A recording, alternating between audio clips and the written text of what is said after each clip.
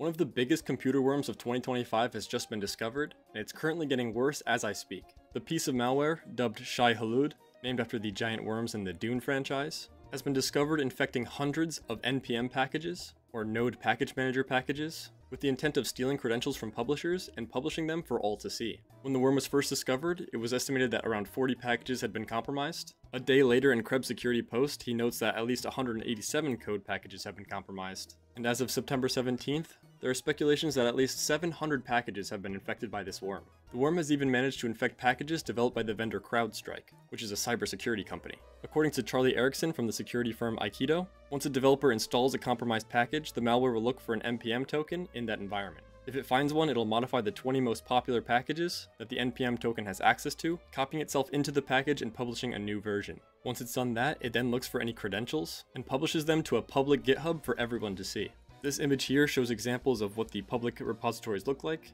and as you can see, each repository ends in Shai-Hulud. NPM is a widely used central hub for JavaScript development, and its packages and code libraries are used by many developers around the world. Some of these packages having millions of downloads per week. So you can imagine why this worm is spreading rapidly and is continuing to do so as we speak.